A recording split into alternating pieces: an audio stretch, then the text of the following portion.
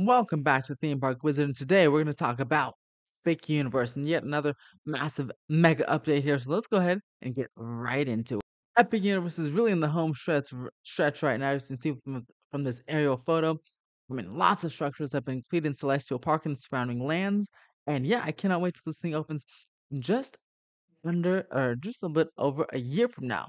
Let's over here start with Celestial Park and the carousel. Constellation Carousel has some nice blue sheathing or blue surface finish and its future lake area, as well as supports and the dome installed at the top of the ride as well. The entrance to the whole park is shaping up quite nicely. You have a little half crescent moon. Almost looks like the eclipse that was filmed today is over in the center there, and the portal still awaiting its Chronos type supports. Moving on over to Dark Universe. The village looks absolutely stunning and completely done. Look at those beautiful facades, and there's the curse of the werewolf coaster right over there, peeking over from the left-hand side.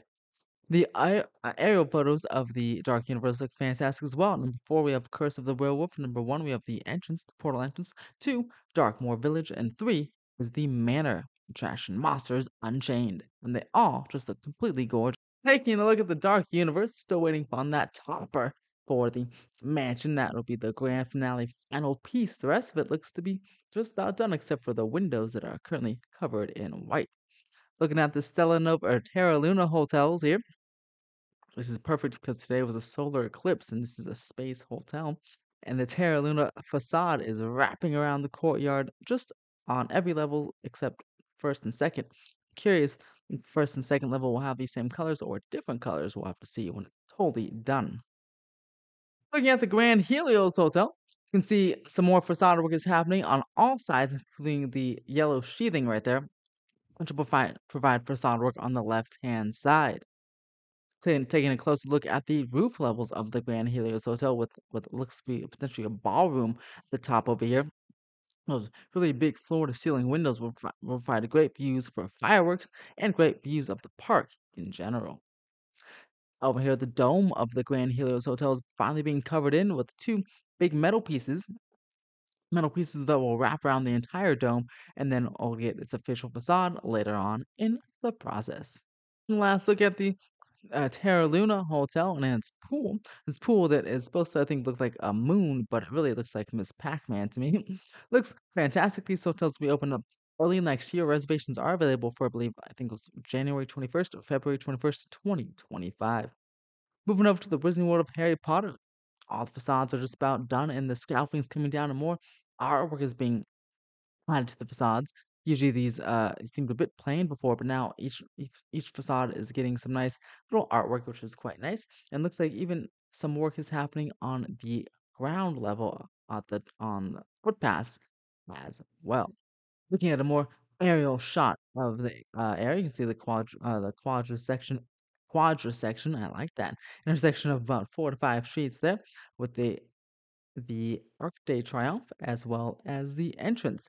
This again will host a major e-ticket attraction and a circuit show with plenty of shops and plenty of new wand experiences as well. Moving over to the How to Train Your Dragon area, you can see here's Fire Drill. Fire Drill is looking all good, even has some water in it, and there's a whole bunch of supports for those eventual 2D figures that you'll be shooting at during the attraction. At the number 4 will be, a nice little, prop, and, number one is I believe that is the Spitfire Grill, and 2 is looks like an area for the queue for maybe the theater show, and then number 3 down there is near Mead Hall. So this should be a pretty cool land. Universal just revealed official, details for this new land. I'll link that video up below. We broke it down, and it looks pretty cool. Here's the front of the How to Train Your Dragon Isle of Berk land at the portal here, and you can see there's the dragon sheep near the coaster, and there's the portal decal being installed in front. And over here, here's the How to Train Your Dragon and the Wing Gliders train testing the roller coaster train. This is the last roller coaster train to be revealed. Looks absolutely fantastic.